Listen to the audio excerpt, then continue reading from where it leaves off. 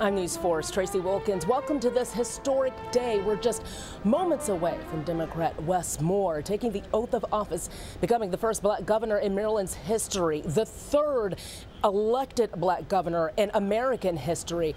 We will be taking that oath of office using the Bible, once owned by Frederick Douglass, the abolitionist who fought to end slavery in his home state of Maryland and across the nation. Aruna Miller, Madam Montgomery Speaker, County delegate, it will be the first lieutenant governor who is of South Asian descent. She was elected as lieutenant governor, becoming the first woman to immigrate from India to Maryland to hold that position. Now, Moore spent the first few years of his life in Tacoma Park, Maryland. He then moved to New York after the death of his dad and later moved to Baltimore. This was Moore's first run for public office after leading a nonprofit that fought poverty. His election sealed control of every level of Maryland government for the Democrats, including the House, the Senate, the Attorney General's office, and Comptroller. Moore will be replacing two-term Republican Governor Larry Hogan, who's leaving office with a 72% approval rating in one of the most Democratic states in the country. He leaves Moore a $2.5 billion budget surplus. Hogan told me in a recent interview that he's advised Moore to govern from the middle and not from the extremes of his party. That's something Hogan prided himself in doing. Moore is promising radical change throughout the state of Maryland, including ending generational poverty, improving state education, and de-escalating imprisonment. Now, my colleague Jeff Salkin of Maryland Public Television will be helping to narrate today's inauguration. Are sharing together. We appreciate you, Lord. We thank you for all that you do. In your great name we pray. Amen. Amen. There will soon be a knock at the door of the Maryland Senate, the heavy wooden doors, before the new lieutenant governor and her family are admitted. Lieutenant Governor Miller served in the General Assembly. She was a member of the House of Delegates representing Montgomery County. She was born in India, first immigrant to serve as lieutenant governor of Maryland, an engineer by training. She is married. Her husband, David Miller, becomes the state's second gentleman, and they have 3 daughters.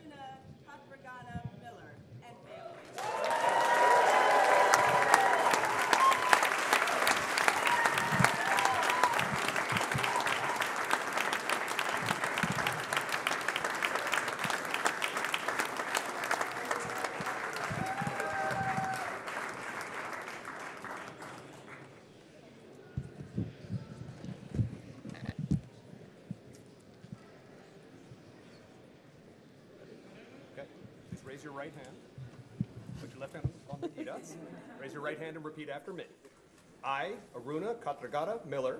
I, Aruna Katragata Miller. Do swear. Do swear. That I will support the Constitution of the United States. That I will support the Constitution of the United States. And that I will be faithful. And that I will be faithful. And bear true allegiance to the state of Maryland. And true bear allegiance to the state of Maryland. And support the Constitution. And support the Constitution. And laws thereof. And laws thereof. And that I will. And that I will. To the best of my skill and judgment. To the best of my skill and judgment. Diligently and faithfully. Diligently and faithfully. Without partiality or prejudice. Without partiality or prejudice. Execute the office of. Execute the office of. Lieutenant Governor of Maryland. Lieutenant Governor of Maryland. According to the Constitution and laws of this state. According to the Constitution and the laws of this state. And that I will not. And that I will not. Directly or indirectly. Directly or indirectly. Receive the profits. Receive the profits. Or any part of the profits. Or any part of the profits. Of any other office. Of any other office. During the term. During the term. Of my acting as Lieutenant Governor of Maryland. As my acting as Lieutenant Governor of Maryland. Congratulations, Lieutenant Governor.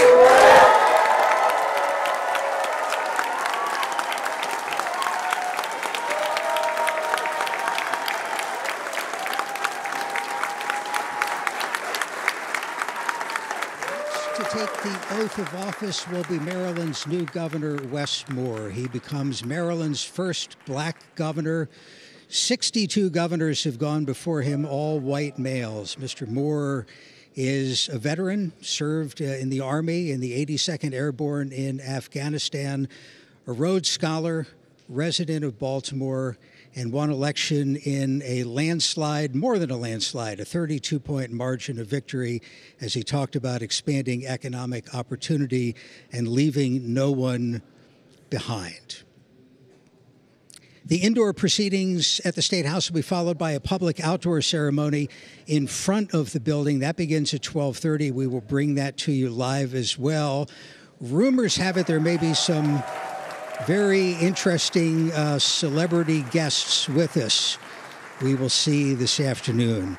The new governor is going to take the oath of office with his hand on two Bibles, one belonging to his grandfather, a minister, the other formerly the property of Frederick Douglass, Maryland native, slave, famous orator, and abolitionist.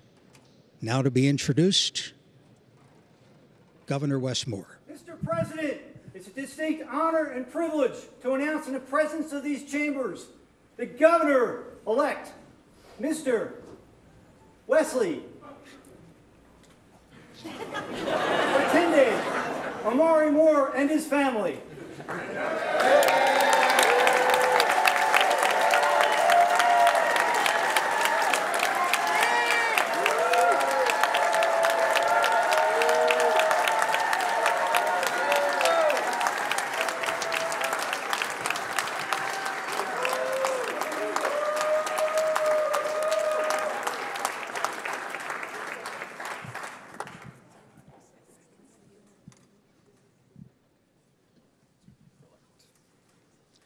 Mr. Moore is joined on the podium by his wife, Dawn.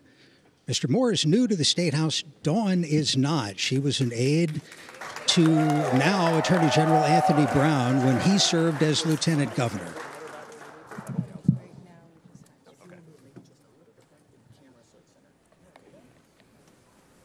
So place your left hand on the Bible and raise your right hand. Repeat after me.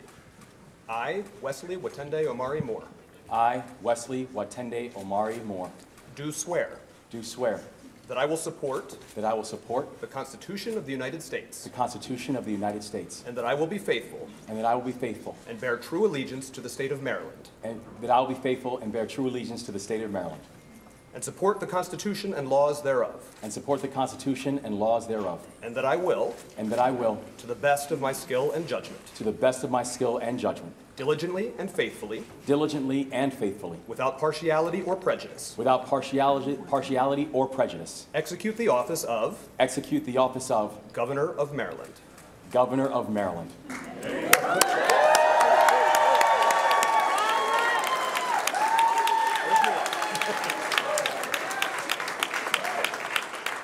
According to the Constitution and laws of this state. According to the Constitution and laws of this state. And that I will not. Directly or indirectly. Receive the profits. Or any part of the profits. Of any other office. During the term of my acting. As Governor of Maryland. Congratulations, Governor.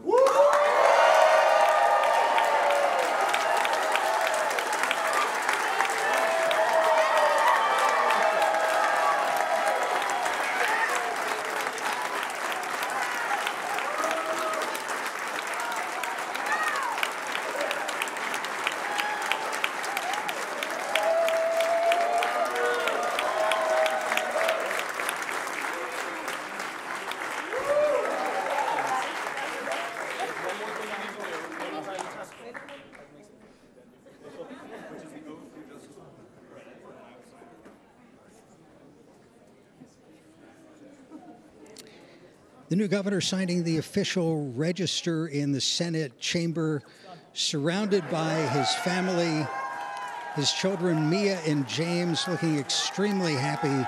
They're going to be moving to a strange new city in Annapolis, in a new home, the governor's mansion, but word has it they're getting a puppy as part of the deal. Joy Moore, Wes's mother, hugging the Senate President, Bill Ferguson. We don't expect any words in the chamber. The formal remarks will be delivered in about 20 minutes outdoors, and we will bring that to you live. If we can take a look at what's happening outside of the Maryland State House, the lawn has been set. Lawyers Mall is covered with chairs.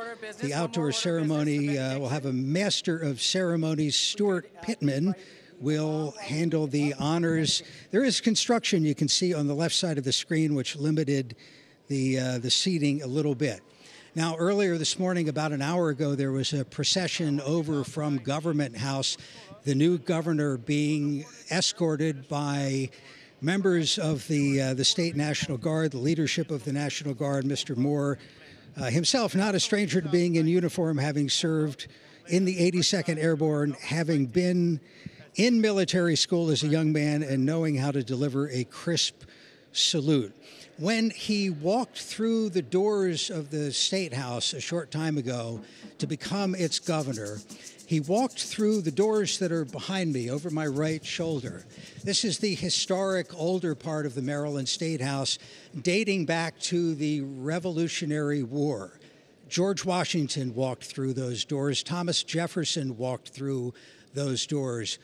Both, of course, were slave owners. An incredible amount of Maryland's racial history is contained within these four walls. Actually, just outside the door, there long stood a statue honoring Roger Taney, the Chief Justice, a Maryland native who wrote the infamous Dred Scott decision. There was a plaque on the wall here up until just 2 or 3 years ago honoring both Confederate and Union soldiers from Maryland, including a small Confederate flag. Just in the last couple of years, that has been removed. The Taney statue is gone. Frederick Douglass was in this building as well, late 19th century, and of course, it was his Bible that was used today. For some perspective on the importance of this occasion and the governorship of Wes Moore, when it comes to Maryland racial history, we spoke with University of Maryland political science professor Cheryl Laird.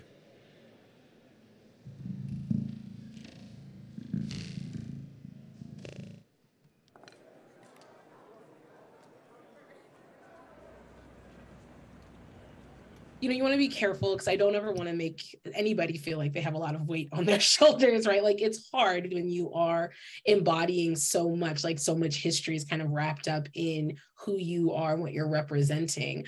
I think one, he is a signal of kind of the future of American politics, right? He's kind of part of that cohort of elected officials who are people of color that are going into newer positions of power that we haven't really seen them in. So for him to have come into office in a post-Obama world, for Harris to be at the VP position in federal government, for Hakeem Jeffries now to be the minority leader in the House of Representatives, I think are all signals about the direction in which representation is going, and that it doesn't have to be simply majority minority districts that elect people into positions of power.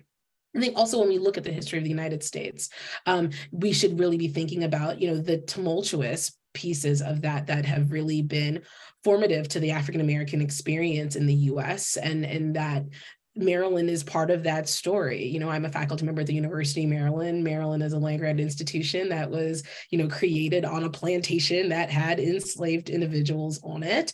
It is an institution where the Harriet Tubman Women and Gender Studies Department exists. They just named a dorm after the two first Black students who attended the University of Maryland. There was a Frederick Douglass statue on Hornbeck Mall. It is very much something that has been a part of Maryland and the nation. You know, when I think about this, when I look at my students, you know, I have 18 to 21-year-olds typically on average in my class. Those individuals have come of age where Obama was president when they were children. They don't even remember some of the historic nature of the commentary at that time. They're like, yeah, Obama was president and today is Friday. Like, it's a very normal thinking for them. And, you know, we're seeing a tapering off in some of the conservatism that we would see as people age with the millennial demographic.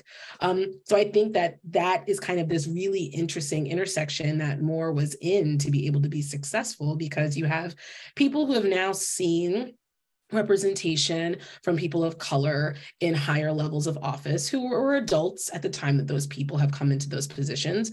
Maryland is often a blue state, at least at the federal level, and red and blue from time to time, depending on what's going on in the gubernatorial office. But that in effect, that has kind of given people information on what that looks like and how candidates can be. And I think Wes Moore is definitely, from more of probably an Obama type of space with his Black politic, I think, in terms of what he kind of presents as to people. And now MPT's Nancy Yamada standing by out front of the State House with some of the spectators for the outdoor inaugural ceremony. Nancy. And you know what's amazing is we've been out here for other inaugurations and it's been freezing, but it's a beautiful 51 degrees right now, and I think all the spectators can appreciate it. I want to show you, just give you a glimpse. We're right of center stage, and we're actually with a lot of the dignitaries, family, friends, but there's also a lot of people who are just citizens of Annapolis who came down on their lunch break, and this area, they just want to witness history. And also, I want to introduce you to two people who want to witness history. I want to introduce you to Marcus Ward and Daniel Fountainberry. They actually flew in from, Marcus, you're from Mississippi and you're from Montreal, right? Yeah. And tell me your connection to Wes Moore. So we've known Wes nearly 25 years now. We met in the Ford Foundation PPIA Fellows Program in Princeton University. Wow. And at that time, did you have any clue that your friend would be the next governor of Maryland?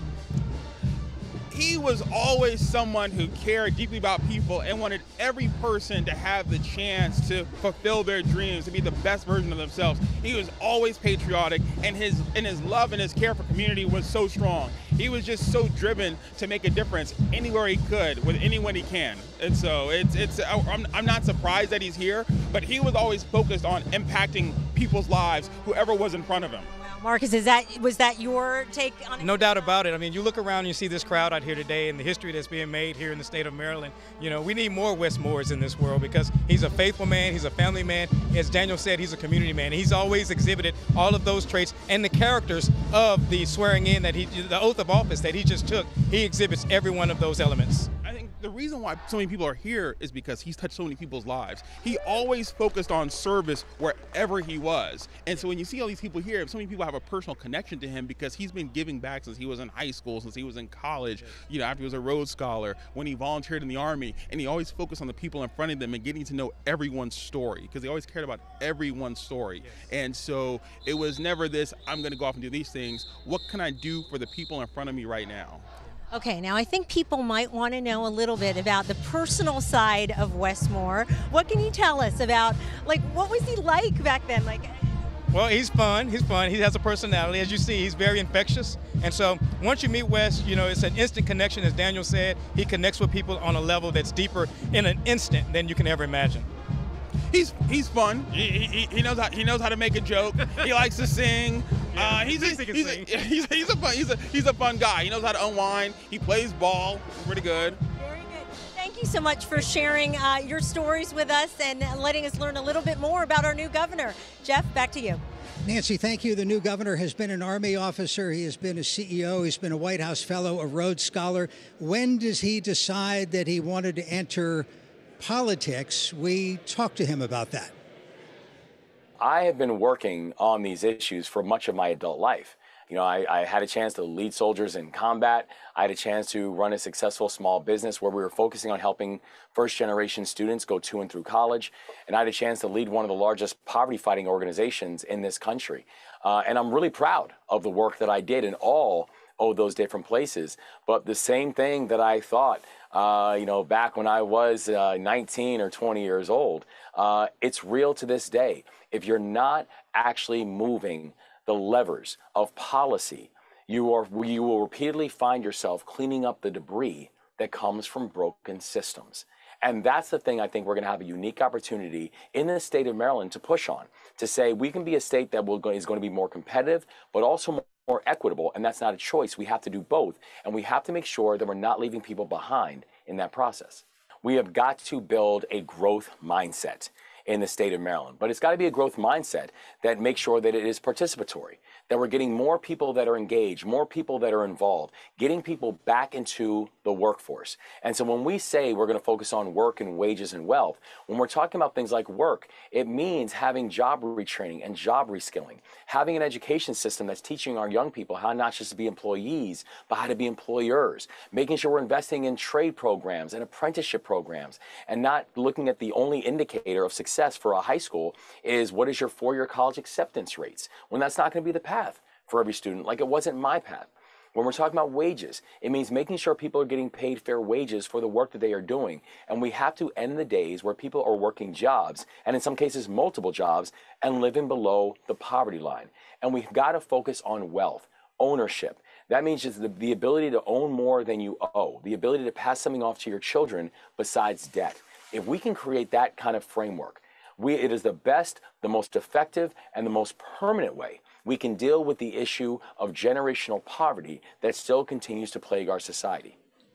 The office of Lieutenant Governor of Maryland has no defined duties, so what will new Lieutenant Governor Aruna Miller focus on? Our Nancy Amata spoke to the new LG. You're a self-described accidental politician who's now going to devote the next 4 years of your life to the state of Maryland as Lieutenant Governor. If you would talk about the significance of this moment, both personally and professionally. Thank you so much, Nancy, for the question. Look, this moment is quite profound in my life. I can tell you that, as well as Governor Moore's life. Look, our hope is that this election sends a message to all Marylanders that diversity and inclusivity is our greatest strength, and that everyone belongs here and everyone can achieve here in the state of Maryland. And really, the ultimate thing that I would like to say about that is that each of us has the power to make tomorrow better than it is today. And that's what I hope that our election is able to send the message to other Marylanders, and, to really encourage young people to seek a life in public service. For those who are not aware of your background, you're a transportation engineer. You spent 2 terms in the House of Delegates. You're also a wife and mother. How have these roles and experiences, how will they shape your approach to the job, and how do you view the role of Lieutenant Governor? So absolutely, from my professional experience, from my life experience, being a mother, being an engineer, and being a former legislator, I hope that I can bring the best of me to this job as Lieutenant Governor, because ultimately, that's what Marylanders deserve, the best of each of us. And that's what I hope to bring. The empathy that I gained throughout my life for those that haven't been along the same path as me, to understand their trials, their tribulations, their pain, the challenges that they face, and what can we do together to come up with the solutions so they can have a better life. So that's what I hope to bring to this office. And speaking of which, you crisscrossed this state over the last year, talking to Marylanders about their concerns. And what did you learn from these people that you spoke with? What do you think people are wanting your administration to accomplish? And what are your legislative priorities? Spending 1 year with Marylanders across the state, one thing we learned is, look, no matter which side of the aisle Marylanders are coming from, they all want to have a Maryland that works better for everyone. They want a Maryland where people are not left behind that have been traditionally in the past. They want to make sure there's equity available for everyone to achieve, the opportunities, their dreams that they have for themselves and their family and their loved ones. That's what we learn. And there's a lot of different ways in which we can achieve this. And, I would say that looking forward into this tremendous opportunity to serve as a lieutenant governor is continuing to listen to Marylanders, right? It doesn't stop right after the election or as soon as the election is over. This has got to continue. We want to bring all the diverse voices to the table to think about ideas and initiatives that we can make Maryland a better place. We're about 5 minutes away from the beginning of the outdoor ceremony. MPT Sue Copen is standing by. Thanks, Jeff. Joining me right now is another face from the crowd who is a familiar face, I believe, to someone on the podium there. Joining me is Sharon Cornish-Scott from the Eastern Shore. Where on the Eastern Shore? I grew up in Cambridge, Maryland, and I'm always connected to Maryland because of the beautiful Eastern Shore. And tell me about your relationship with the governor now. Oh, okay. Yeah, he's a friend. I have just recently acquainted myself with him since being elected as governor. He sure finds a very good connection to the Eastern Shore. He loves the Harriet Tubman, all the things with the museum there, and also with the Frederick Douglass Heritage. So he speaks highly of that. Yeah. Have you had an opportunity to talk to him before or after he was elected? Yes, I spoke to him after he was elected, which was a joy. A very lovely person. Usually, a lot of times you find with politicians, they don't have time, but he was very warm, very understanding, and just he's ready. He's ready for this. When did you decide you were going to come out here and be here for this special a day? Oh, once he was elected, I knew I had to be here. I definitely had to be here today. And what are your hopes for his time in office? That he'll move Maryland forward in a positive way. Not only on the Eastern Shore, but all through Maryland. It needs a lot of care and attention. I believe he's ready to give that. Yeah.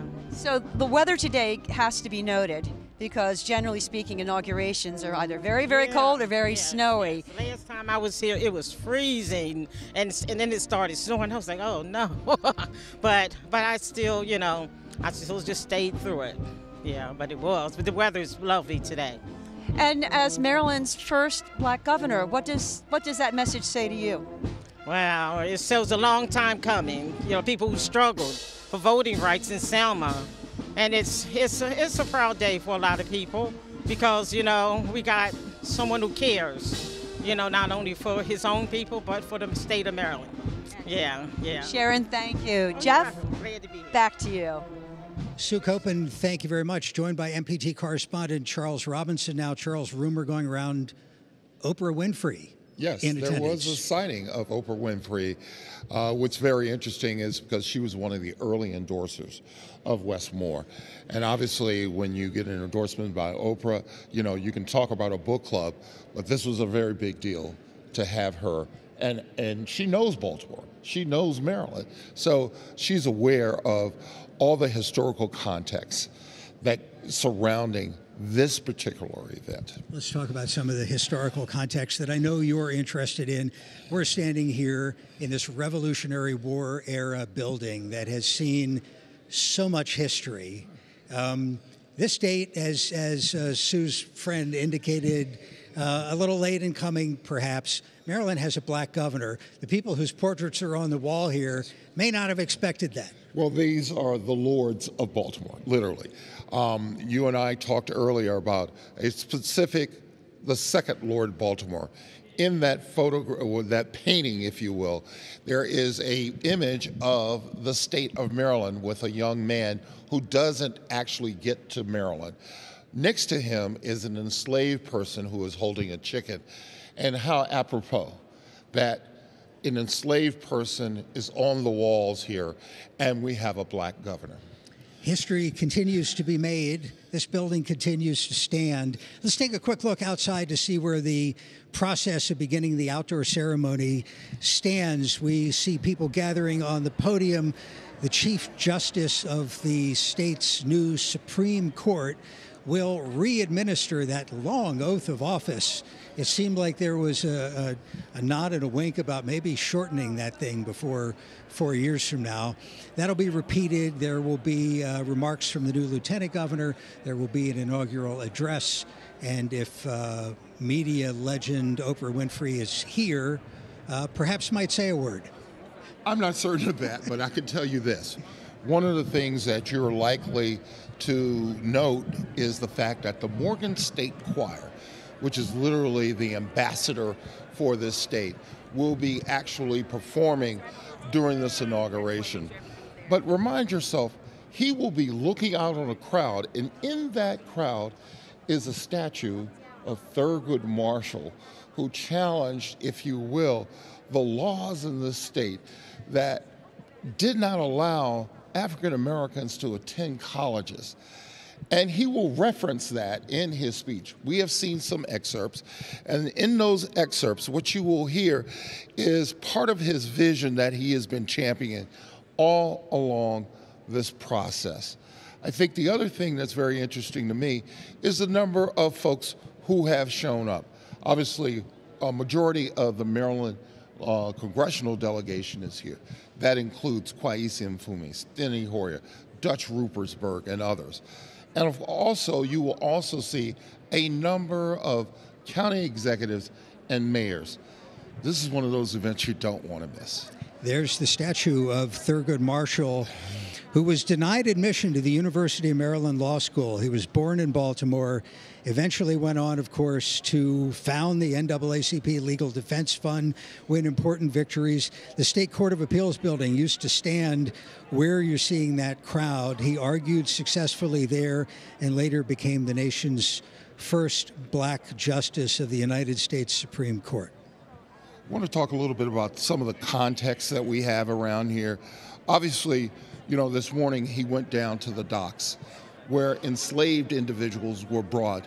In fact, probably the most famous one was from Alex Haley's book, Roots.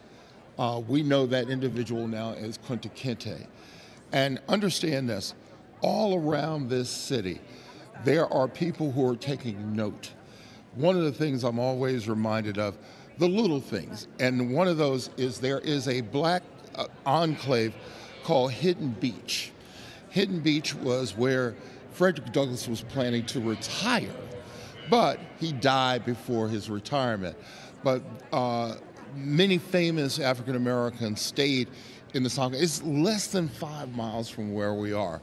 We're around the corner from the Banneker Douglass Museum, which chronicles many of the intricacies of African American life in Annapolis. Think about this. There was a segregated beach here called Carr's Beach.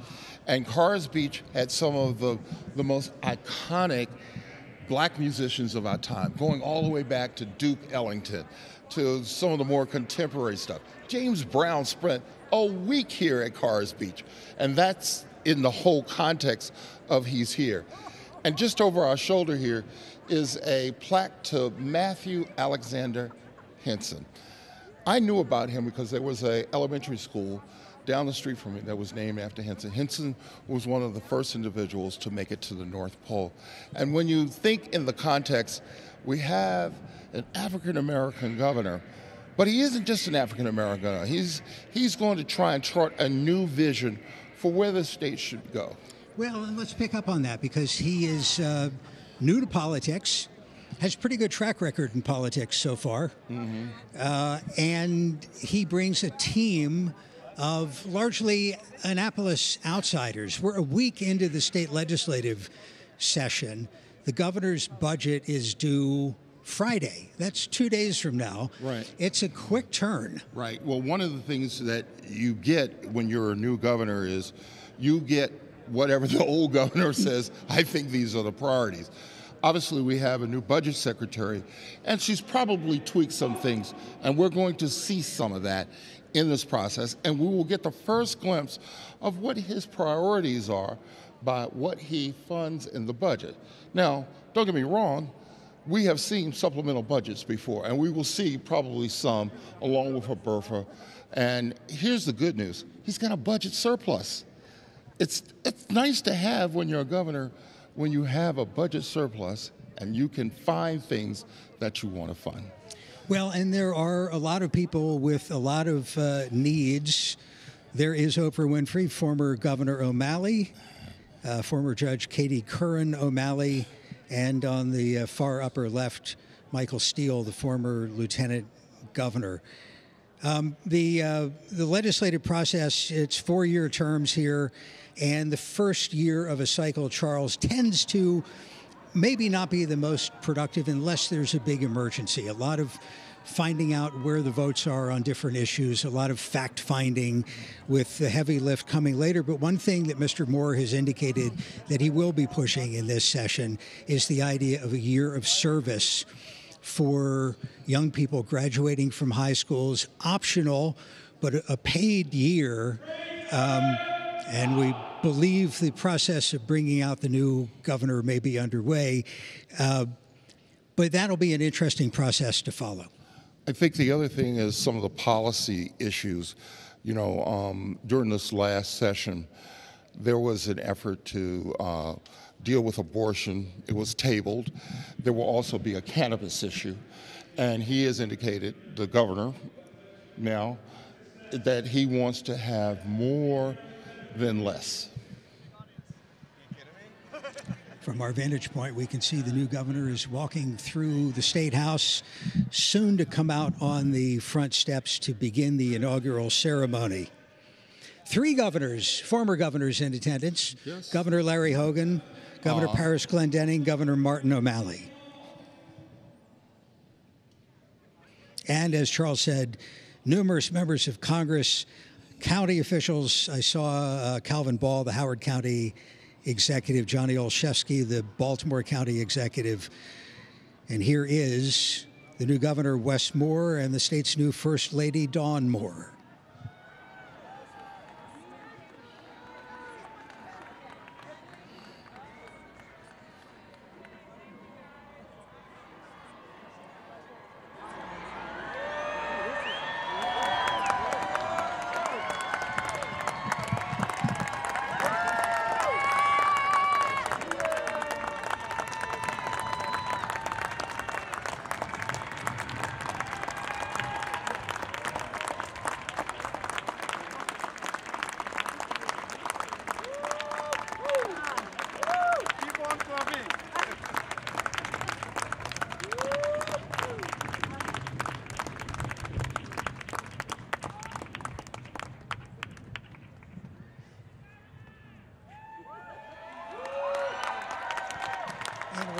Executive Stuart Pittman will be the MC for the outdoor ceremonies.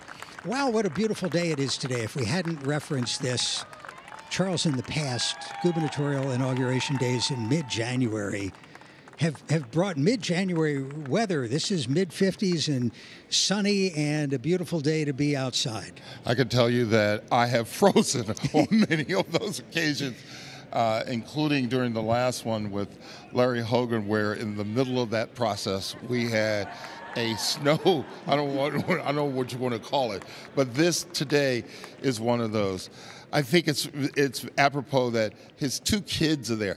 We haven't had kids in the governor's mansion in years, and as you said earlier, you know, they struck a deal. We're going to get a puppy. I don't know what the name of the puppy is going to be or what kind of puppy, but let's put it this way. You better hurry up and get that dog in that house, if you will.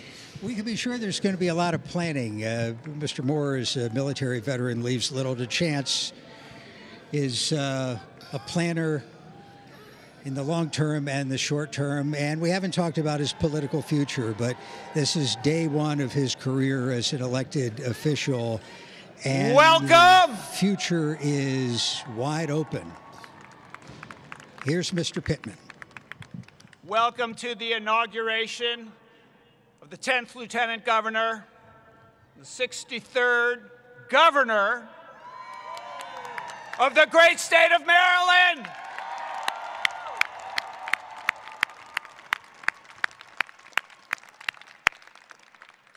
If you happen to have a seat, please be seated.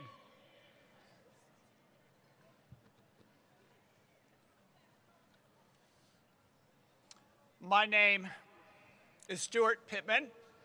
I am the 10th and current county executive of the best place for all, the crossroads of Maryland, and the seat of state government, Anne Arundel County. I have been asked to facilitate this historic occasion, to introduce our speakers, encourage them to be brief, and model that behavior myself. A master of ceremonies has a task to complete and must hide his or her emotions. I apologize in advance for my failure to do that. This is a joyous day.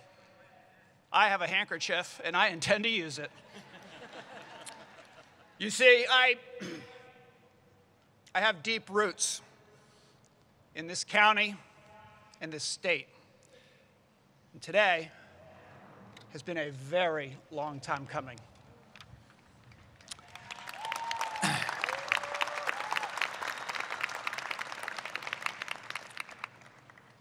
I am a direct descendant of a man named Dr. George Hume Stewart, who arrived here from Scotland in 1721, purchased land, made his fortune in the tobacco industry on the backs of enslaved men, women, and children from Africa. Dr. Stewart was also a politician, serving as mayor of Annapolis and as a delegate to the colony's General Assembly. He lived in a house on land that later became the site of Government House, the governor's residence. He lived right there.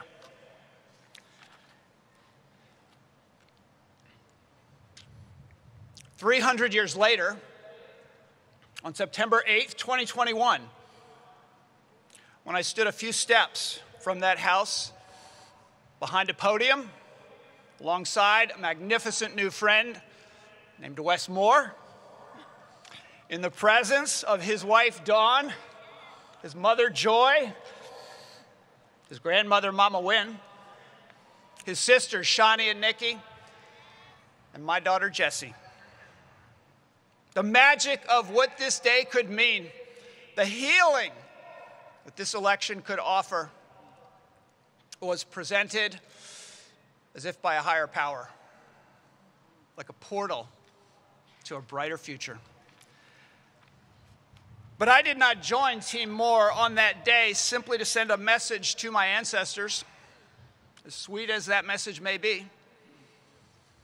I joined for the same reason most of Maryland joined. I, like you, was looking for a leader who would listen,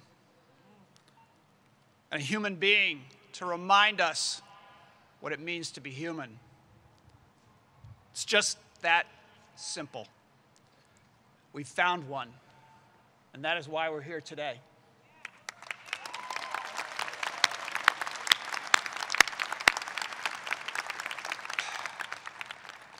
Watching Wes build the team that catapulted him from the single-digit support he had when I endorsed him to the most votes of any governor in the history of our state.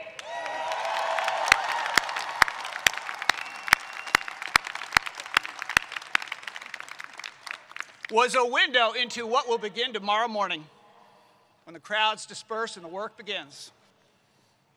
Maryland will learn that we really can get both heart and mind in one body, that we can grow our economy and leave no one behind,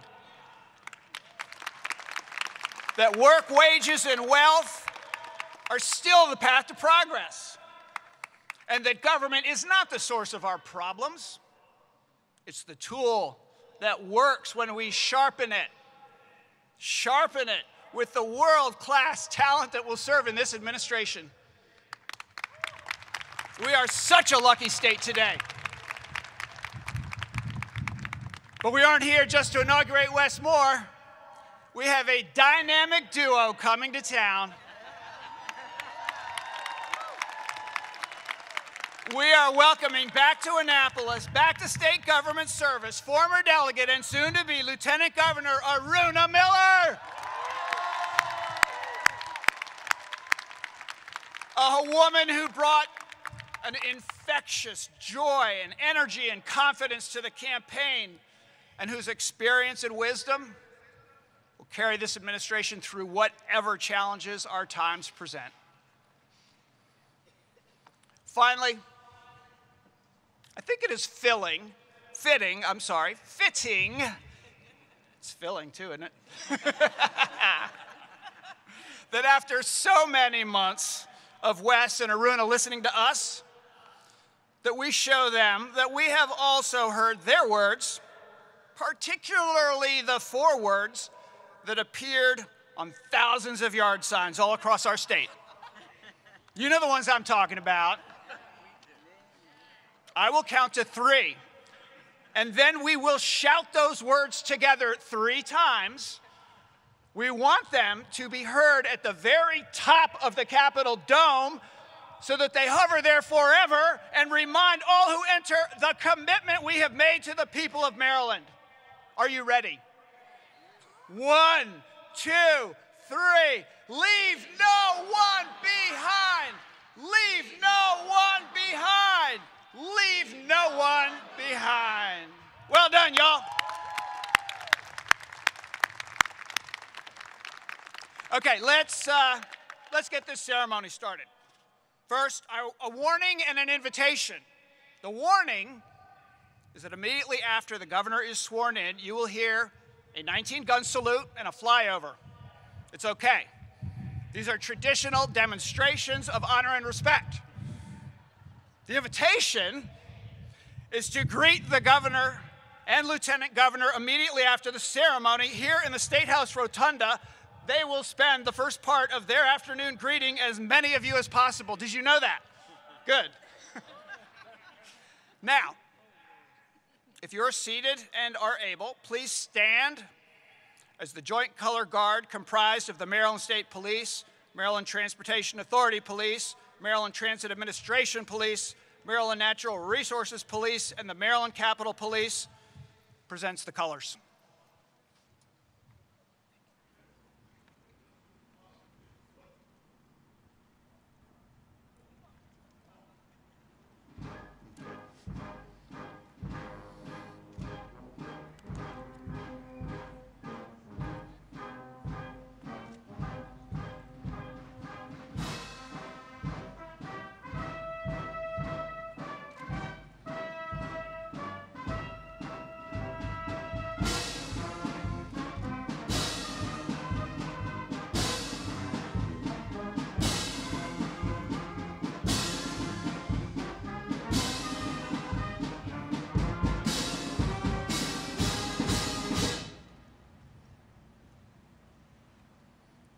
Please remain standing for Severna Park High School's The Voice Top 8 superstar, Parajita Bastola.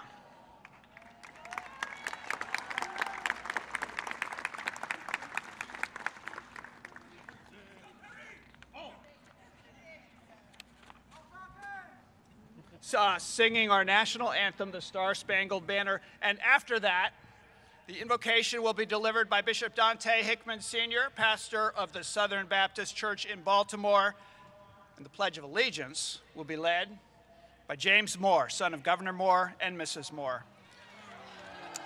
Please remain standing after the pledge for the departure of colors. Oh, say, can you see by the dawn's early light what so proudly we hailed at the twilight's last gleaming, whose broad stripes and bright stars through the perilous fight o'er the ramparts we watched were so gallantly streaming, and the rockets' red glare, the bombs bursting in air, gave proof through the night that our flag was still there. Oh, say, does that star-spangled banner yet wave o'er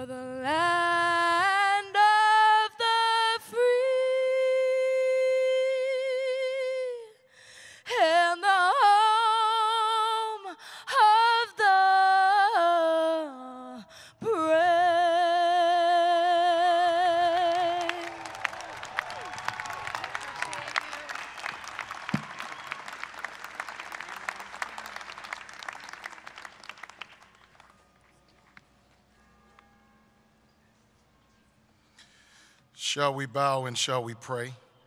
O Lord our God, how excellent is your name in all the earth. How we thank you for life, health, and strength, and for things being as well as they are. And we thank you for giving us this beautiful day to witness this historical and transformational occasion, to inaugurate, consecrate, and celebrate Wes Moore and Aruna Miller as the new governor and lieutenant governor of the state of Maryland. We're so grateful for how you've blessed our state. You've blessed us with more good than bad, more unity than division, more opportunity than obstruction, and now you've blessed us with more. Wes Moore. Thank you for the content of his character. Thank you for the clarity of his mind and the quality of his spirit. And we thank you for blessing us with Aruna Miller. Thank you for her authenticity, her consistency, and her vibrancy and vitality of heart, mind, and spirit. And now we ask that you would undergird them as they lead, lift, legislate, and leave no one behind. Dispatch your angels to cover the governor and the first lady, Dawn Moore, their children and their family. Cover the lieutenant governor and her husband, David Miller, their children and their family. Protect them from all hurt, harm, and danger. Direct them in your wisdom and in your love. Correct them by your grace and your mercy. May their years in service be filled with more blessing than stressing and more success than mess. And now, Lord, so many Marylanders have been inspired by the ideas and the ideals of Wes Moore. We admire his courage, his charisma, and his collaborative spirit. And so we thank you for giving him the victory of the vote. But now we ask that you would give him the victory of his vision.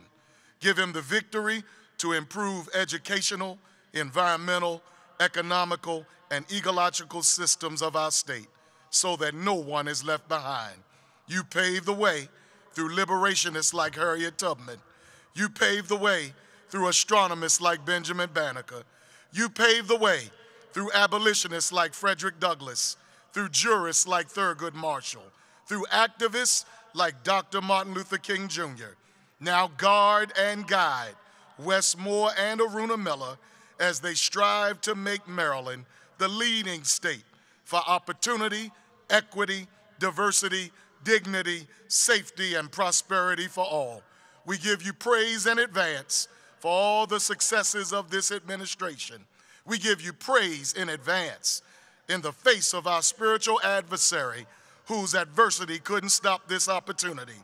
We give you praise on these steps of the state capitol that undocumented enslaved hands built so that we could lift as we climb.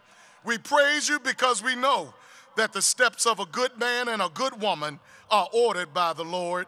We praise you because we know no weapon formed against us shall be able to prosper. For thine is the kingdom, the power, and the glory forever and forever. We pray this prayer to you collectively from our respective faith traditions and convictions. And I pray this prayer in the name of the one who saved my soul, in the name of the one who made me whole, Jesus Christ. Amen. Hallelujah. Glory to God.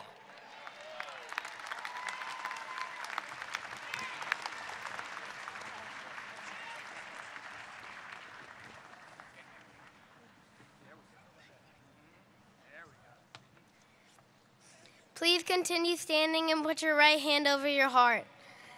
I pledge allegiance to the flag of the United States of America and to the republic for which it stands, one nation, under God, indivisible, with liberty and justice for all.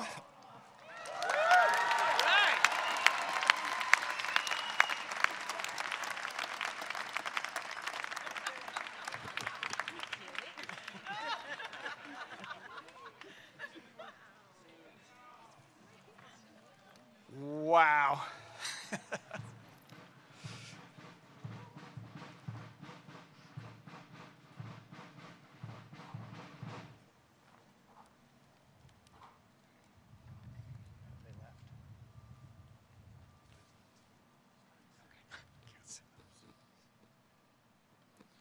Please be seated.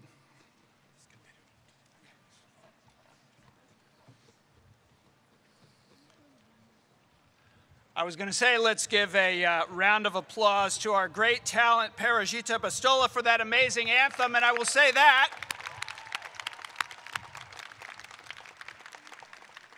But how about a round of applause for James Moore, leading us in the national anthem.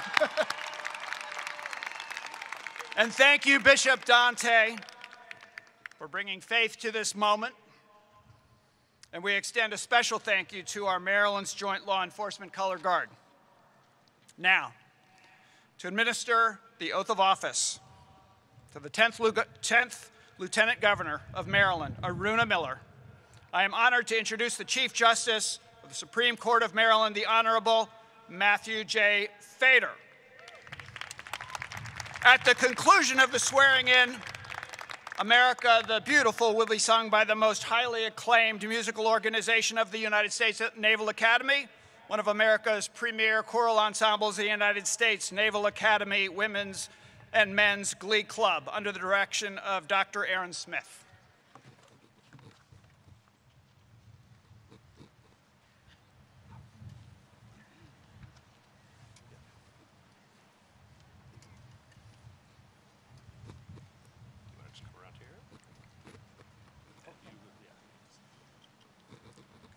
Place your left hand on the Gita and raise your right hand and repeat after me. I, Aruna Katragata Miller, I, Aruna Katragata Miller, do swear that I will support the Constitution of the United States and that I will be faithful and bear true allegiance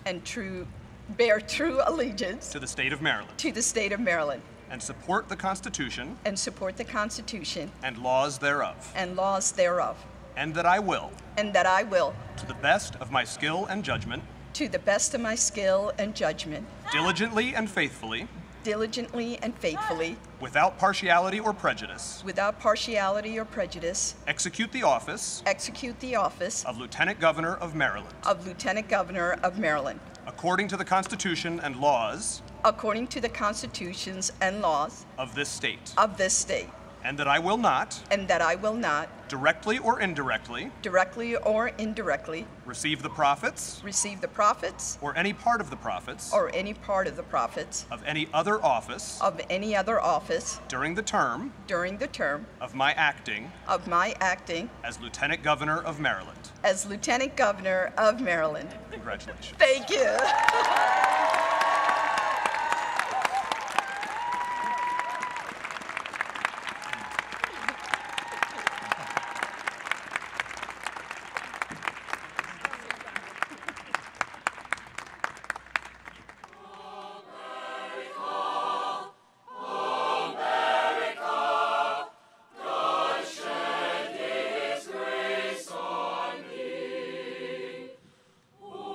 Beautiful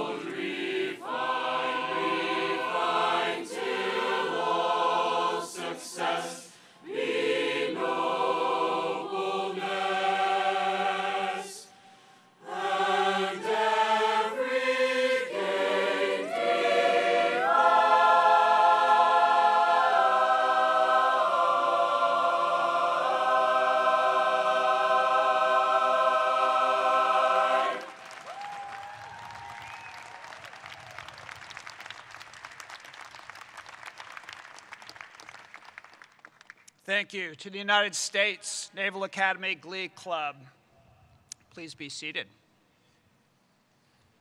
At this time, please welcome Mina, Chloe, and Sasha Miller, who will introduce their mother, Lieutenant Governor Aruna Miller.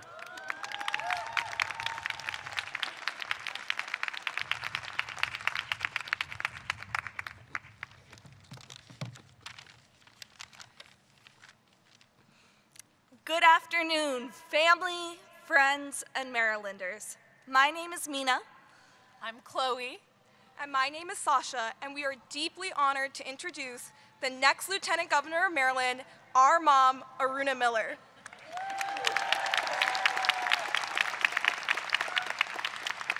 My mom raised us with a simple philosophy. When the universe presents you with an opportunity, say yes. But let me tell you, as an 8-year-old kid, it was not so easy to say yes to knocking on strangers' doors on a rainy Saturday to ask them who they were voting for, or standing outside metro stations at 7 a.m. trying to hand out information to half-asleep commuters. Although I did a lot of complaining over the years, sorry, Mommy, I'm grateful for the moments where you challenged me to say yes. Your encouragement has made us believe anything is possible.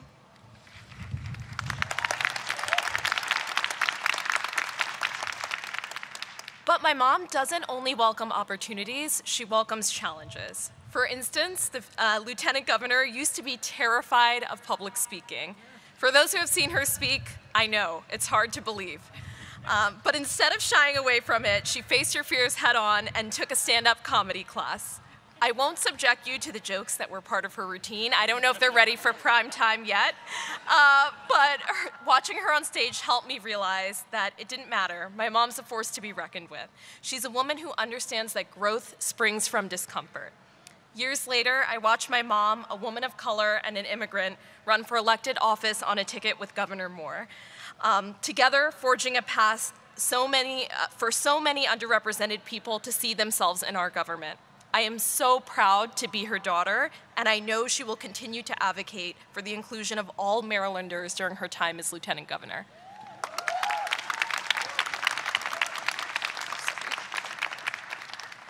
My mom has always been my hero. I said I wasn't gonna cry.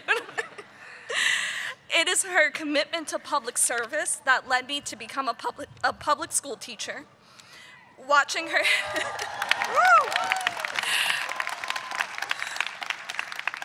watching her lead with compassion grounds me in what is most important. I move through the world the way that I do because of her. She leads with values. She will say yes when it matters most, and that is how she will serve the people. Today feels like a dream, and it was only possible because of all of you that chose to say yes. So thank you, Maryland, for saying yes to Wes Moore. Thank you for saying yes to my mom, Aruna Miller.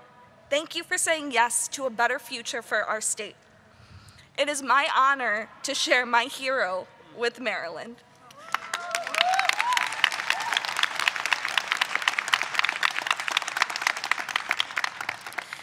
Please join us in welcoming Maryland's Lieutenant Governor, my mom, Aruna Miller, to the stage.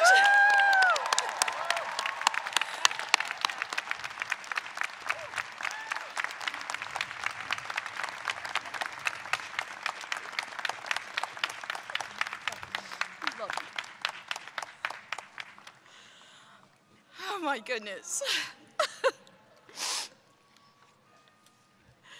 Girls, Mommy loves you so much.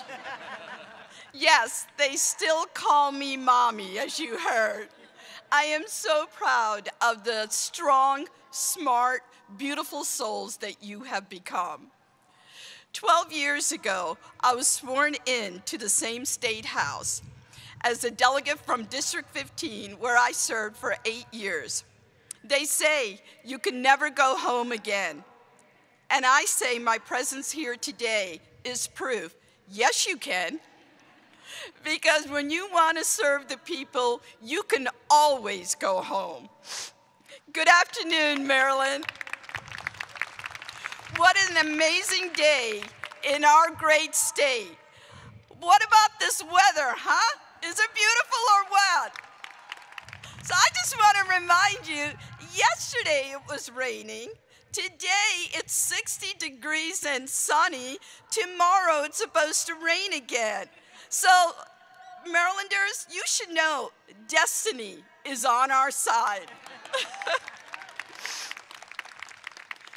To my friend and Maryland's 63rd Governor, Wes Moore, I am humbled to join you on this journey to serve the state we love for the people we love in a place we call home. To the First Lady, Dawn Moore, and the First Family, we look forward to the joy you will bring to the government house, along with the new puppy you were promised. Right, Jamie? And Mia, that new puppy. To all our federal, state, local, municipal elected leaders, justices, National Guard, family, friends, mentors, and Marylanders, welcome. I am Maruna Miller, and I thank you for your trust and confidence in me to be your 10th Lieutenant Governor of Maryland. I arrived to the United States when I was 7 years old. And I will never forget my first day of school. I remember walking in, it was in Poughkeepsie, New York, walked into the classroom, looked at all my classmates, none of them looked like me, and I couldn't speak a word of English. But I wanted to fit in. So where is the best gathering place other than the cafeteria? So when we went to the cafeteria, I had a plan.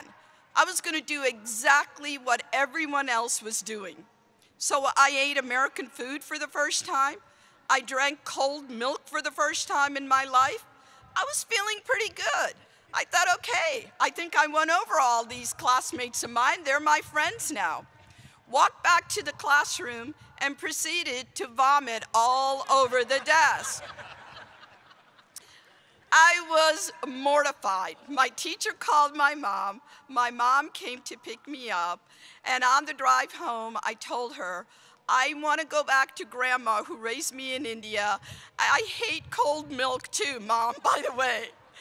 By the time we got home, we heard a knock on the door. And I opened the door, and outside, standing in the snow, was one of my classmates with a stack full of paintings in her hand. Paintings that had hearts, smiley faces, little faces with tears coming down. And it was in that moment I knew I belonged in this great country. It took an educator to teach what I believe is one of the most important qualities of a human being, and that is to have empathy and compassion for others.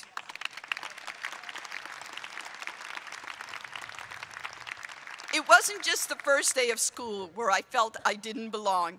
In fact, I would say I spent most of my life trying to fit into a space that didn't have me in mind. As an immigrant growing up in a new country, or as a female engineer in a male-dominated field, as an Indian American legislator in a legislature that looked nothing like me. It took me a long time to realize that it was never about needing to fit into a space created by others.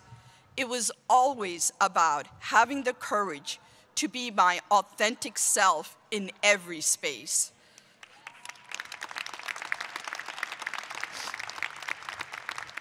But throughout our history, too many of our communities have been denied opportunities to live fully, freely, and to be their authentic selves. Too many people have been left behind. From our Black and brown communities seeking to feel safe in their own skin, from women who are fighting for their autonomy over their own bodies, people wanting to love who they love and be who they are in their lived identity, families and children struggling to survive without adequate access to food, housing, education, transportation, and health care.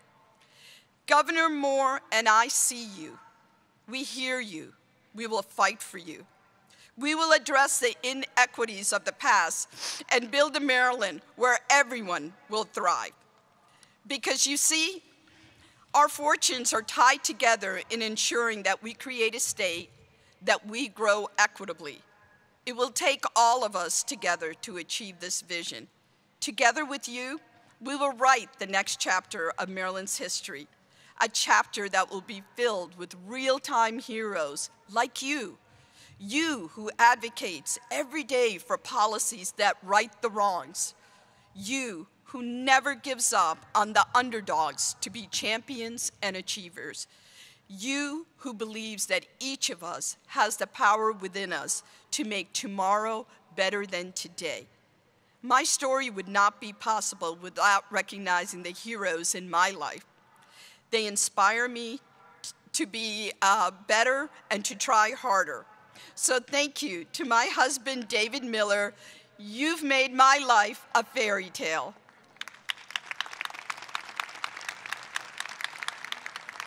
To my mom and dad who took a leap of faith to come to this country because they believed in the promise of America. To my siblings, you were the best part of my childhood, and I thank you and I love you for always being there. And of course, also to my daughters that I recognize, I am so proud, and they become my favorite type of people, taxpayers. To my family, friends, and mentors, thank you for never, ever giving up on me. To Marylanders, thank you for trusting me to help lead our state into the future. And to Governor Moore, from the moment we met, I knew you were going to be the next governor of Maryland. And apparently, so did 1,293,944 other Marylanders. And saying yes to you when you asked me to be your running mate was life-changing. Yes is a tiny but powerful word. When we say yes, we do more, we love more, we create more. Saying yes is to trust the universe has bigger plans for us, one that we can only understand with hindsight. And now, here we are, Governor. It was an honor to run by your side, and it will be the greatest honor of my life to serve by your side. For every single person across the state, from Mountain, Maryland to the Eastern Shore, from Baltimore City to Southern Maryland, and every space in between, you belong here. This is your home. This is our home. Yes, this is our Maryland.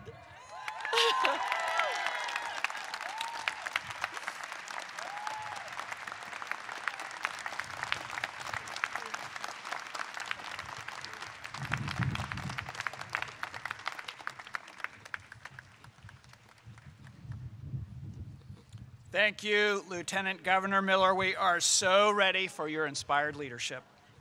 Now, it is my pleasure to present to you one of the nation's most prestigious university choral ensembles, the Morgan State University Choir, under the direction of Dr. Eric Conway, performing God Bless America.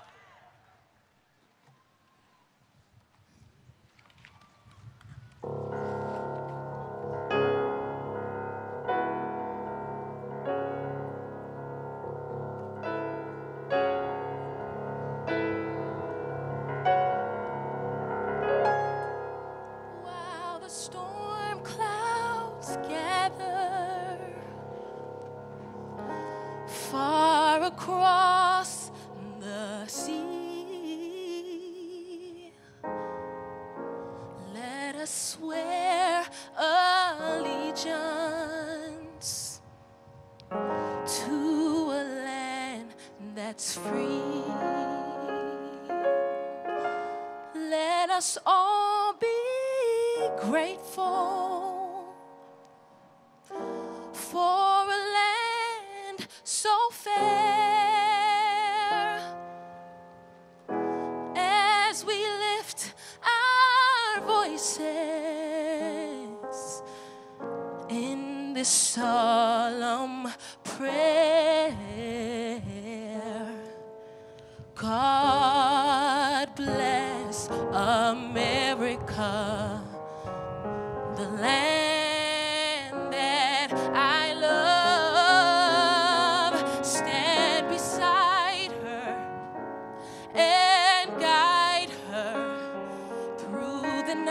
night with the light from above, from the mountains to the prairies, to the oceans, wide with foam.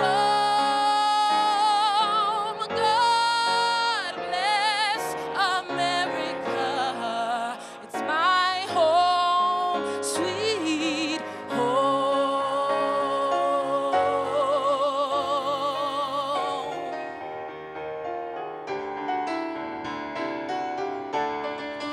Oh, God bless America. It's the land that I love. Stand beside her and guide her through the night with the light from above, from the mountains to the prairies, to the oceans, wide with foam.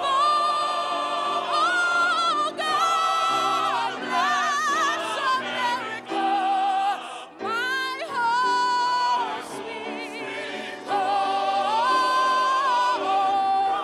God bless America, my home,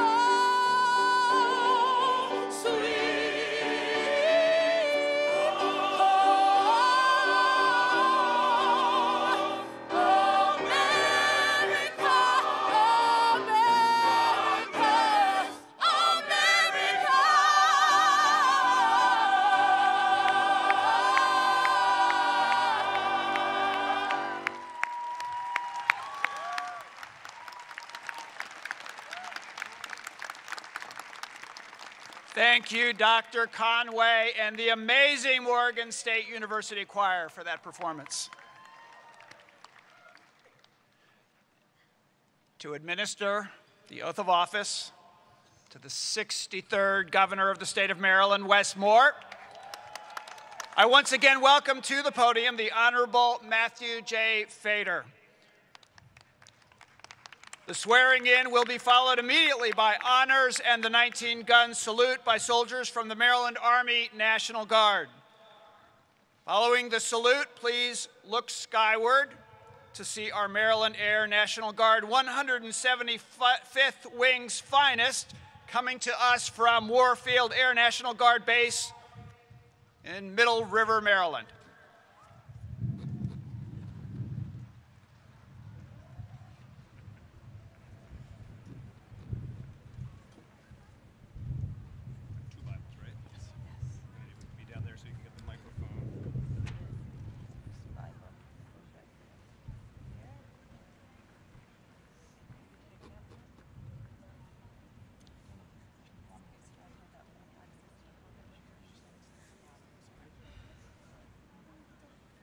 Around here because you can hold the other Bible underneath. Is that right? Yes, that's right. Okay, sorry. There we go. I think good. Oh, no. Put it on this one. Let's place your left hand on the Bible, raise your right hand, and repeat after me. I, Wesley Watende Omari Moore. I, Wesley Watende Omari Moore, Do swear. That I will support the Constitution. That I will support the Constitution of the United States. And that I will be faithful. And bear true allegiance. To the state of Maryland. And support the Constitution. And laws thereof. And that I will. To the best of my skill and judgment. Diligently and faithfully. Without partiality or prejudice. Execute the office. Of Governor of Maryland. According to the Constitution. And laws of this state. And that I will not. Directly or indirectly. Receive the prophets. Or any part of the prophets. Of any other office. During the term. Of my acting. As Governor of Maryland. Congratulations, Governor Moore.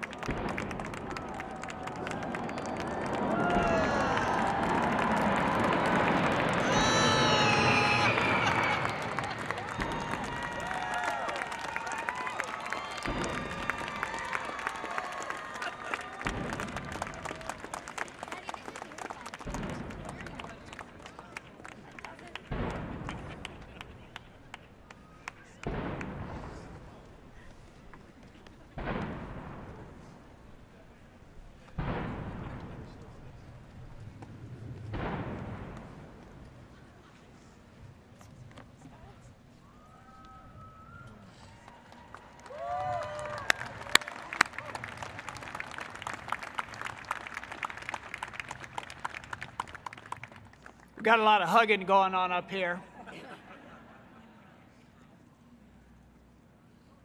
Congratulations, Governor. Thank you, County Executive. Okay.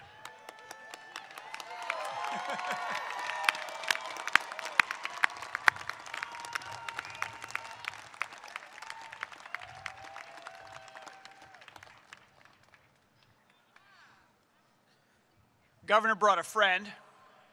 I would like to introduce, or two. I would like to introduce Lieutenant Colonel Jaime Martinez, a retired United States soldier and great friend of the governor.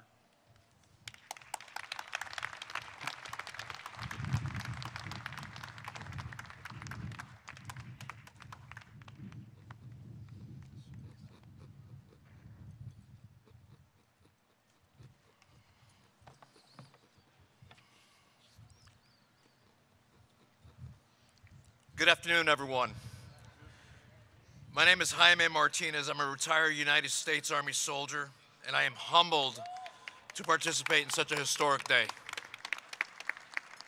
Honored to say a few words about my friend, Governor Moore. Wes and I met in Afghanistan in 2005 during Operation Enduring Freedom on a hot, dusty airstrip and coast along the Pakistan border, when he reported to our unit, the 82nd Airborne Division, where we were tasked with securing Afghanistan for its first ever legislative elections, while building the local economy and extending the rule of law. The pace of combat operations during that tour involved constant contact with a relentless enemy. That deployment was challenging in ways few can understand,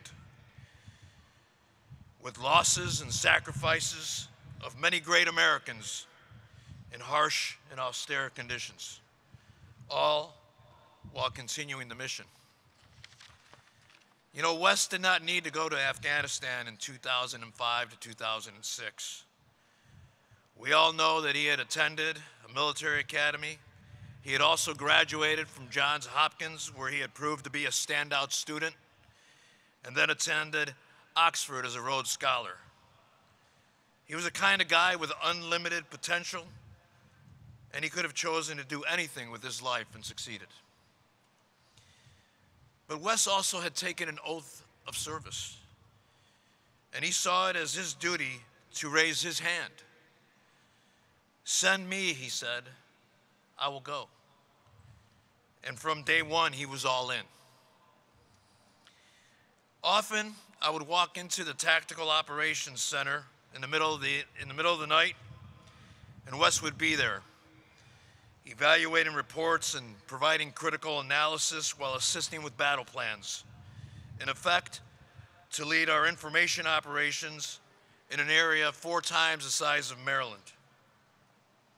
Or he would be out on patrol, engaging the local populace and assessing the effectiveness of our campaign, while targeting the constant threat and reporting back to command.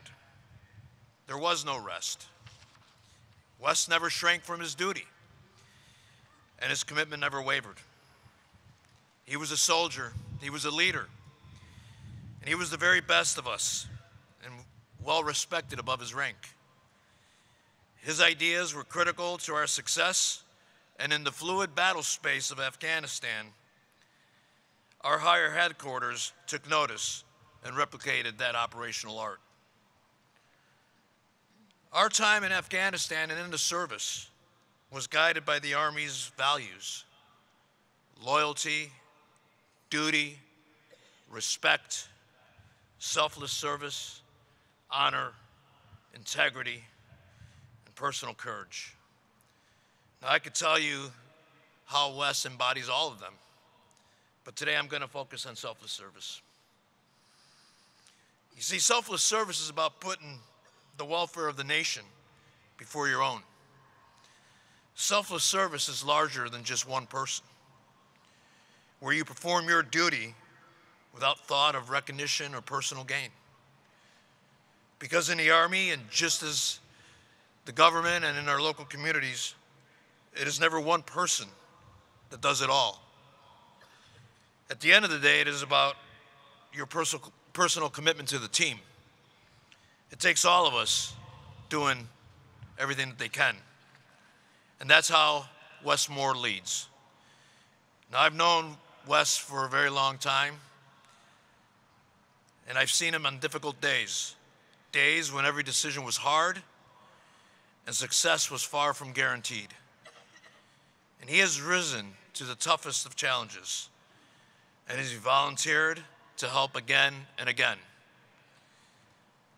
I will go is selfless service. I will help is selfless service. I will run is selfless service. And he did.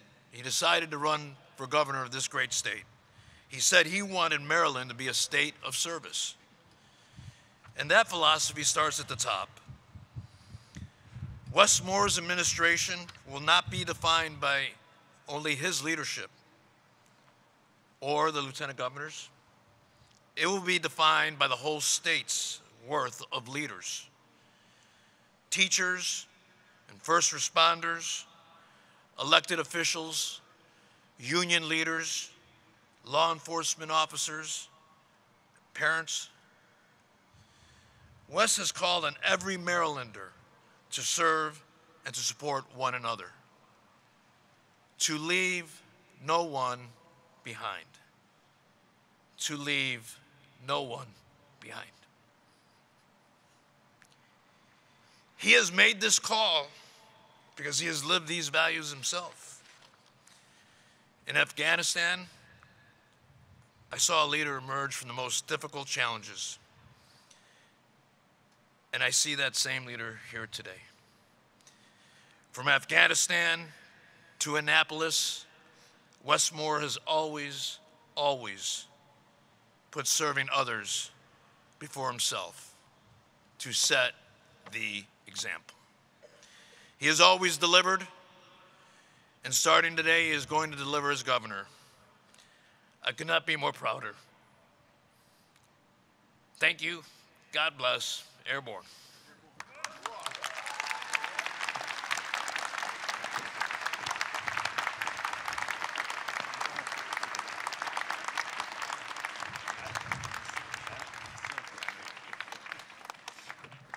Do great things, my friend.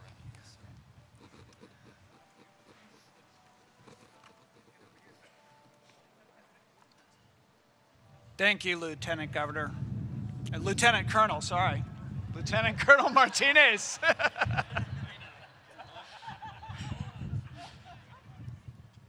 All right. It is now my great honor to invite forward the beloved American who introduced Wes Moore to America 10 years ago so that she can introduce Wes Moore to us as our 63rd Maryland governor. Welcome, Ms. Oprah Winfrey.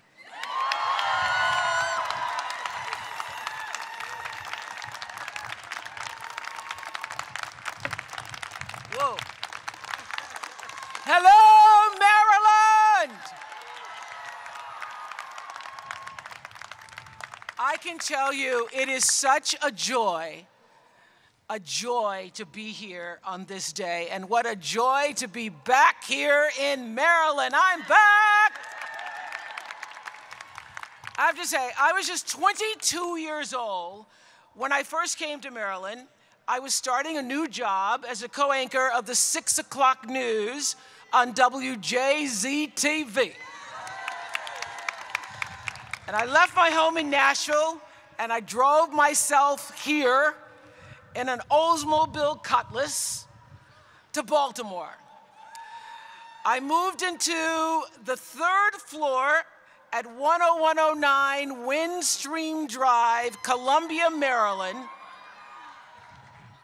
which at the time was considered this new model city. I was so excited, living away from home for the first time, from my family for the very first time. And as I walked around the city of Baltimore that first week, I saw the strangest thing. their promo campaign was my face on billboards and my face on the backs of buses. My face advertising the 6 o'clock news with Jerry Turner. Remember Jerry Turner? And a question on the billboards and the buses said, "What is an Oprah?" Honestly, I didn't really know the answer to that myself. When I moved to Maryland, I had no idea really who I was or what an Oprah was. But I will tell you something, Maryland is where I figured it out. The 8 years that I lived here were some of the most significant years of my life. I grew up here. From a young, naive girl, I truly had corn growing behind my ears. I was truly green behind the ears, and grew into a woman becoming more and more of myself from every challenge and every experience. I found community here at Bethel AME Church every Sunday. I found the freedom to perform and feed my creative spirit. I found my professional calling sitting alongside Richard Scher for the show People Are Talking. And though it wasn't the job that I moved here to do, it was the job that sparked my desire to use television to tell stories that would impact people's lives. And I found some of the closest friends of my life here, Maria Shriver and my BFF, Gail King. But most important, in Maryland, I found myself. This state is something special. It's a place where so many others have done and will do exactly what I did. Plant the seeds of their wildest dreams and watch those seeds grow into reality. Maryland is full to the brim with opportunity. It was back then, it is now. And I know that with Wes Moore as your governor, Maryland's best days lie ahead. So let me tell you a little bit about the Wes Moore that I know, the Wes that I'm proud to be standing here with today. Well, I met Wes for the first time in 2010 when I interviewed him about his best-selling book. Y'all read the book, right? Everybody's gonna want to read the book now. I was so impressed even then by his integrity and his wisdom. He was wise beyond his years. He knew who he was, and he had a vision for who he intended to be and how he wanted to serve. Though I have to say, I was delightfully surprised when he called me last year, on January 6th, as a matter of fact, to tell me that he wanted to serve as governor. And I said, "You want to run for governor in this political climate where everybody is so polarized, where there's such vitriol? Look at what's happening right now as we speak," because as he was telling me, I could see the CNN screen behind him, and that's the first I knew of the invasion of the Capitol. So then I turned it on, I go, "Look at what's happening. You want to run in this climate?" And he said, "Exactly, exactly." So I said, "Go for it, and I'll be here if you need me." I always walk away from a conversation with Wes Moore with a new perspective, with new ideas, with a new way of seeing things, a new burst of positive energy. That's what you do for people. And about 5 years ago, Wes and our now First Lady of Maryland, Dawn Moore, had come to my house for dinner, and we had a conversation that stayed with me. I still think about that conversation.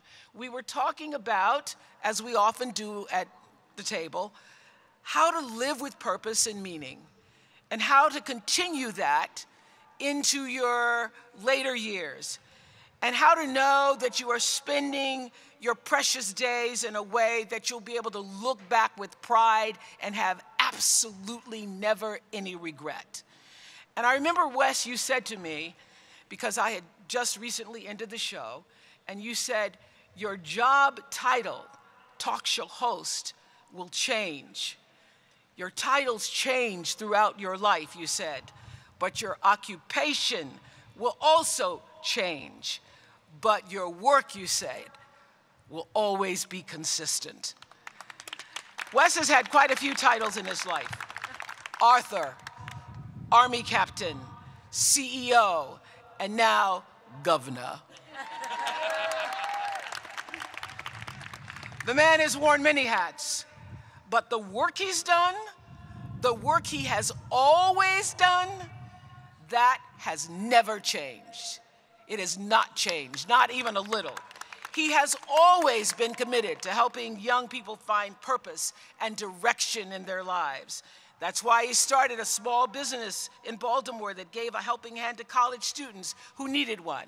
He's always believed that everyone deserves an equal shot at success, an opportunity to live well, to have lives that are meaningful and provide for their families in the way that he's able to provide for James and Mia. That's why he joined the Robin Hood Foundation, one of the largest anti-poverty organizations in America, and distributed more than $600 million to families in need. He has always loved our country and believed that our country is worth fighting for. That's why he served as a captain and a paratrooper in the 82nd Airborne Division. So you see, this might be his first day as an elected official, but Wes Moore has been a public servant his entire adult life. And there's so much more to come. He's just getting started. I once asked Wes what service meant to him, and he told me, it's the thing that makes your heart beat a little bit faster. Well, something tells me that as you prepare to tell us about your vision for a stronger, safer, and more equitable Maryland, a Maryland that leaves no one behind, as you prepare to serve the state that has meant so much to you, I do believe that your heart must be pumping, pumping, pumping, pumping some wild, ecstatic excitement and love for Maryland and all who abide here. It is my honor to introduce you as my friend, to introduce you as someone who I believe in, as a man I truly respect, and a man I so trust. I trust you. I trust your vision, I trust your leadership, and I want you to know you can trust it too. In your new governor, Wes Moore.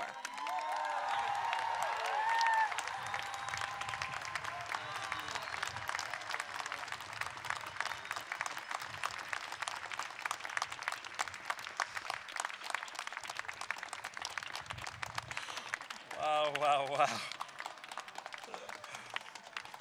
Hello, Maryland!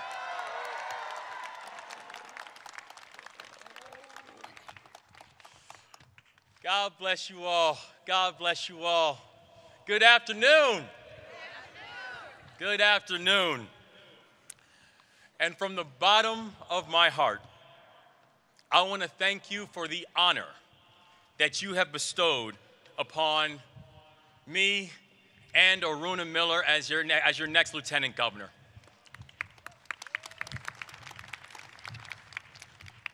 President Ferguson, Speaker Adrian Jones, members of the Maryland General Assembly, thank you all. It is an honor to be your partner.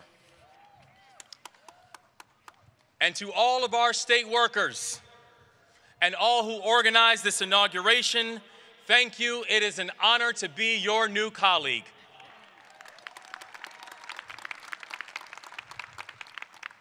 To Governor Hogan, we are grateful and thankful for the kindness that you and your team have shown throughout this entire transition period.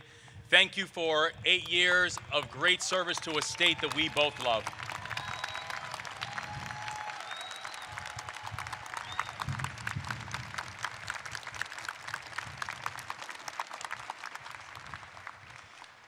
To my dear friend Oprah Winfrey, a Maryland girl at heart, thank you for your incredibly kind and gracious introduction. It is an honor to be with you today and always, and thank you for always being in my corner. To your new First Lady,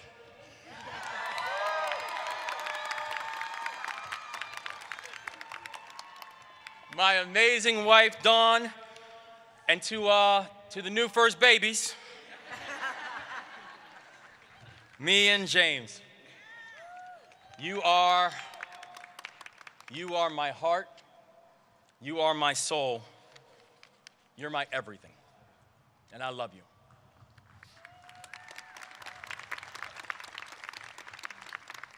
As we stand here today, looking out over Lawyers Mall, and you can see right there the memorial to Justice Thurgood Marshall.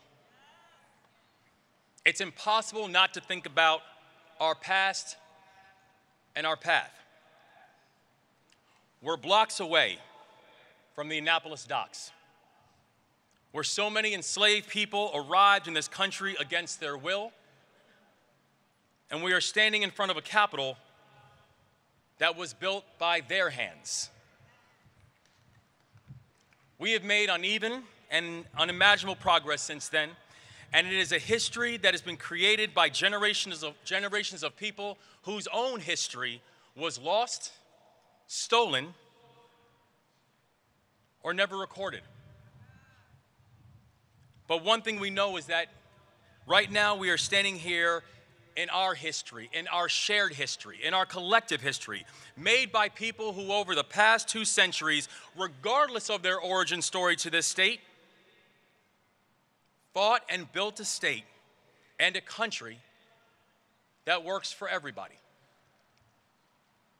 And there are 2 people who are here today who embody that spirit, who are sitting right here next to me, 2 extraordinary women named Hema and Joy.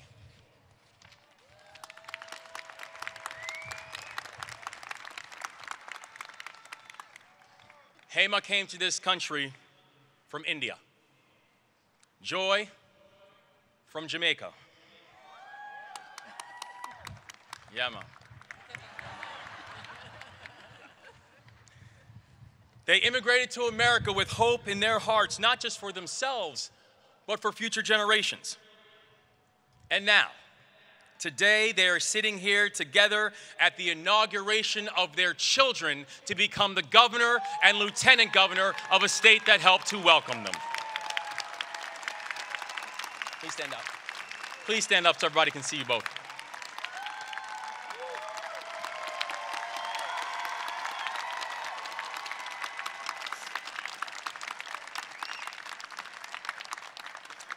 To Aruna's mom, Hema, and to my mom, Joy, you epitomize everything special about this state.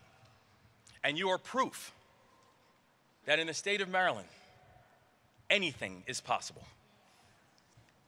Now, yes, Aruna and my portraits are going to look a little bit different from the ones that we've always seen in the Capitol. But that's not the point. This journey has never been about making history. It's about marching forward. Today is not an indictment of the past. Today is a celebration of our collective future. And today, our opportunity to begin this future is so bright it is blinding, but only if we are intentional, inclusive, and disciplined in confronting challenges, making hard choices, and seizing this opportunity in front of us. Our state is truly remarkable. From my birthplace of Montgomery County to my adoptive home of Baltimore City, from the sandy beaches of the Eastern Shore to the rolling hills of West. Yeah, go ahead, Eastern Shore. Go ahead and make yourselves known. To the rolling hills of Western Maryland, and everywhere in between. Maryland is home to spectacular natural beauty and dynamic industries and people as talented as they are determined. But the truth is, Maryland is asset rich and strategy poor. And for too long, we have left too many people behind. We know it is unacceptable that while Maryland has the highest median income in the country, 1 in 8 of our children live in poverty. We know it is unacceptable that in the home of some of the best medical institutions on the planet, that more than 250,000 Marylanders lack health coverage. We've been asked to accept that some of us must be left behind, and that in order for some to win, it means others must lose. And not only that, we've come to expect that the people who have lost will keep losing.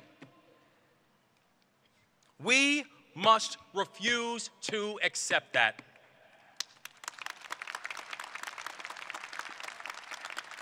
Instead, I'm asking you to believe that Maryland can be different. I'm asking you to believe that Maryland can be bold, and I'm asking you to believe that in this moment, Maryland can lead. I'm asking you to understand that it is time for our policies to be as bold as our aspirations, and to confront the fact that we have been offered false choices. We do not have to choose between a competitive economy and an equitable one. Maryland should not be 43rd in unemployment or 44th in the cost of doing business. We should not tolerate an 8-to-1 racial wealth gap, not because it only hurts certain groups, but because it prevents all of us from reaching our full potential. We can attract and retain top industries like aerospace, like clean energy, like cybersecurity, and raise the minimum wage to $15 to help folks feed their families. Maryland can reward entrepreneurs who take bold risks and provide stability for families in need. Maryland can be the best place in America for employers and employees. It shouldn't be a choice, it isn't a choice, and the path forward requires us to do both of these things together. And there's another false choice we often hear, that people must choose between feeling safe in their own community and feeling safe in their own skin. Over the last 8 years, we have seen the rate of violent crime rise, and many Marylanders have grown weary in their faith that governments can actually keep them safe. We can build a police force that moves with appropriate intensity and absolute integrity and full accountability, and embrace the fact that we cannot and will not militarize ourselves to safety.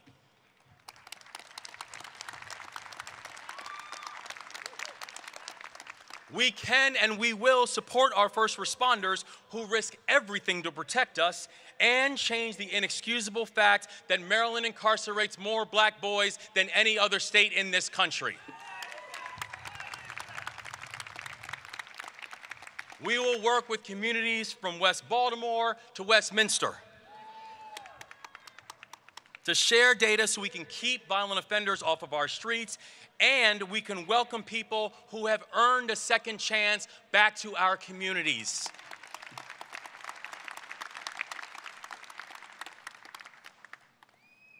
I know what it feels like to have handcuffs on my wrists. Me too. We're not alone. I felt that when I was 11 years old. I also know what it's like to stand with families and mourn the victims of violent crime. We do not have to choose between being a safe state and a just one. Maryland can and we will be both.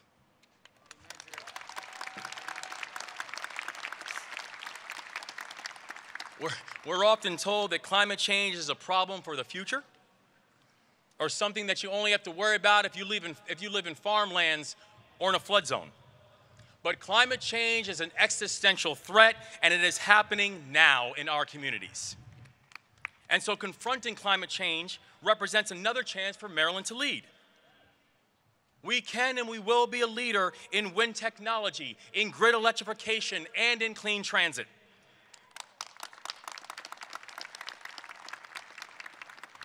We will protect our jewel, the Chesapeake Bay, and address toxic air pollution that chokes our cities, and we will put Maryland on track to generate 100% clean energy by 2035 and create thousands of jobs in the process. Clean energy will not just be a part of our economy, clean energy will define our economy in Maryland. But that requires everybody. Companies, communities, state and local governments, and the people to take bold and decisive action together. And importantly, we do not have to choose between giving our children an excellent education and an equitable one.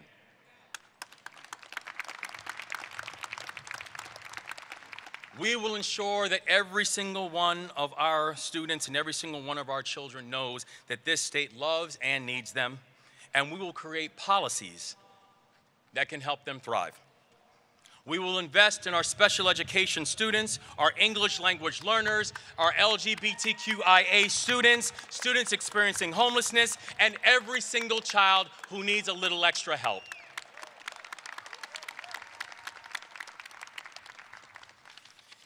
And we will see to it that mental and behavioral health challenges do not prevent our children from getting the education that they deserve as well. And while Maryland is home to some of the best and some of the greatest institutions of higher education in this country, something we should be very, very proud of, we must end this myth that young people must attend one of them in order to be successful. That's not the path for every student. To be clear, it wasn't my path. I joined the military when I was 17 years old. I went to a 2-year college, and I think things worked out pretty well.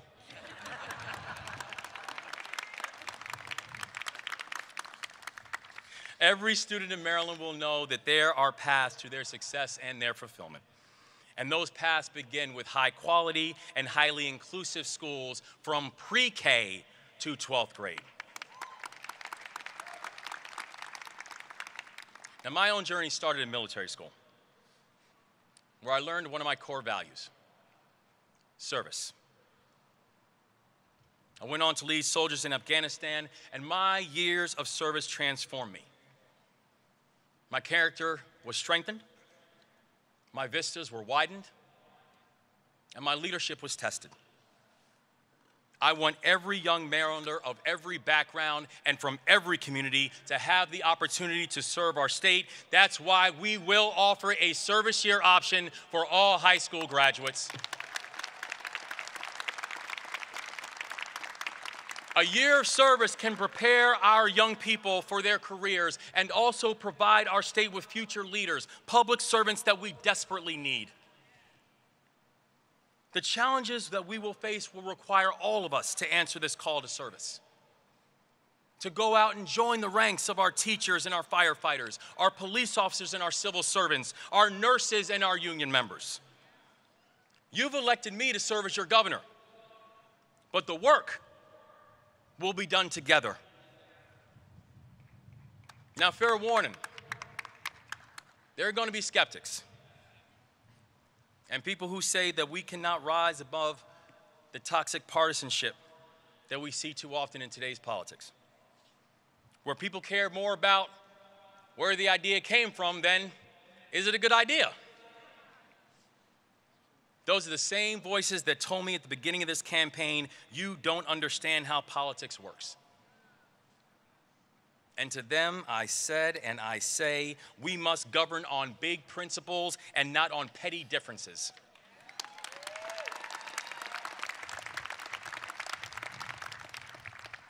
That we must govern in a way that addresses the needs of all of our families and not worrying about what a political ideology asks us to believe and asks us to do.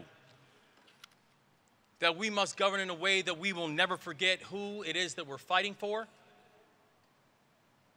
and what it is that we're supposed to be fighting for.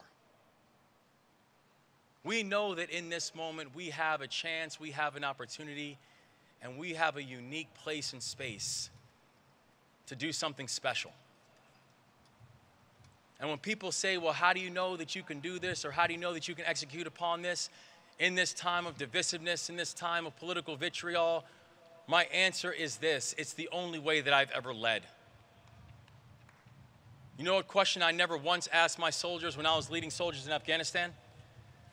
What's your political party? It didn't matter. We had one job, one goal, and one mission. My job was to unify our unit and go out and accomplish that mission, and it's the same job and responsibility that we have right now. If we are divided, we can't win. But if we are united, we can't lose.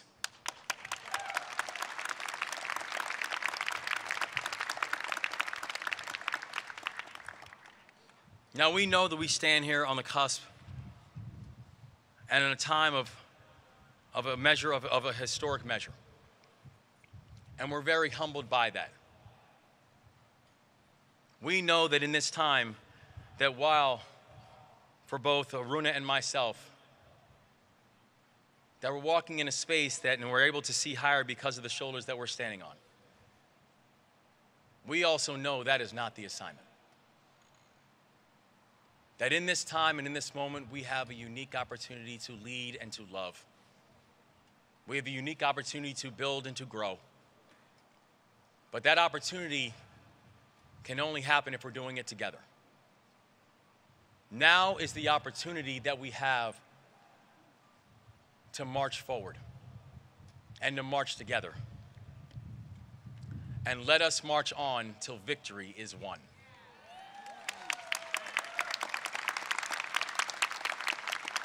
Today is not the victory. Today is the opportunity. It is our opportunity to lead with love. It is our opportunity to create with compassion. It's our opportunity to fight fearlessly for our future. Maryland, our time is right now.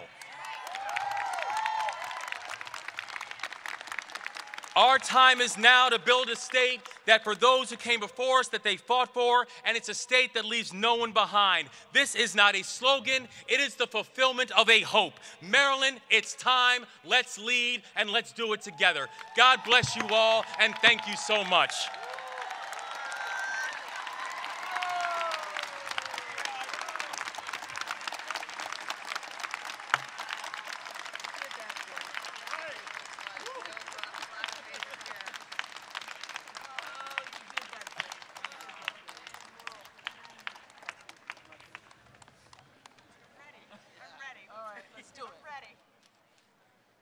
It sure does feel good to be a Marylander today.